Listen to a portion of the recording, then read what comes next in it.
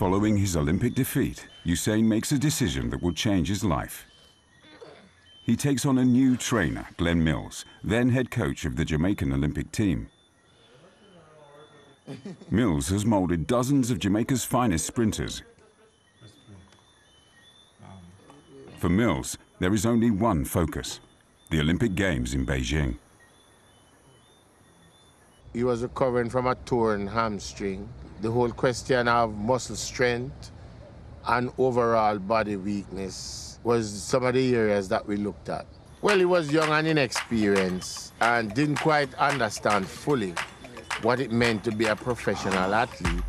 He was enthusiastic, he was determined to do well, but there are a number of things that we had to, point out to him about this dedication to training, application, following up the little details. At 6'5" and weighing 220 pounds, Usain is unusually tall for a sprinter.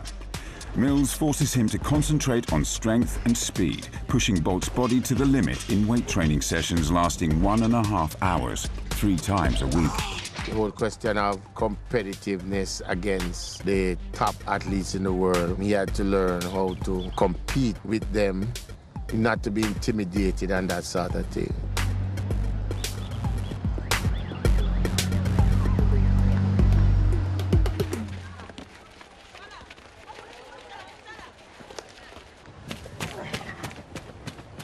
He has some very special qualities, both as a competitor and as a person. He has the ability to focus almost instantly.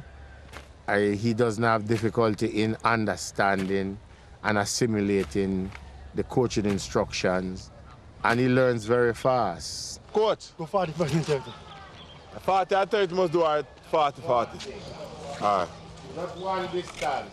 All right, coach. He's not the workaholic, but he will work hard if he finds himself in a situation where it is necessary. Like if he suffers a setback and he has to train twice a day, he'll make the effort.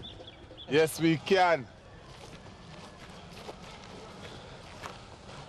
Imagine me, a black president, man. The fastest black president.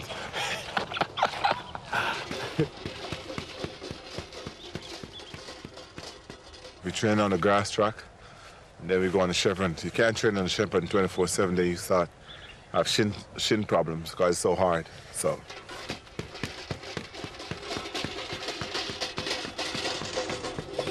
He has to battle with his love for having a good time, parties, etc.